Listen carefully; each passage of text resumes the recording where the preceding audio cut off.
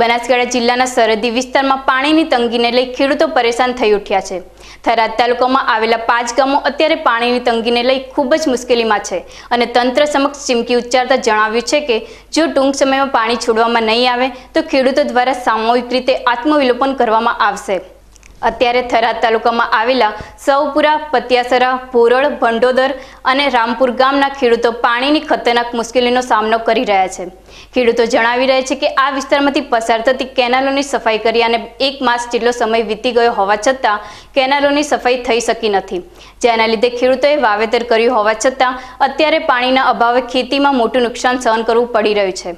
તો બીજી તરફ સરહદી વિસ્તારમાંથી પસાર થતી કેનાલોમાં વારંવાર ગાબડા પડવાના લીધે પણ ખેડૂતોને ખેતીમાં મોટું આર્થિક નુકસાન સહન કરવું પડી રહ્યું છે, જેથી ખેડૂતોની હાલત દિન પ્રતિદિન કફોડી બનતી જઈ રહી છે।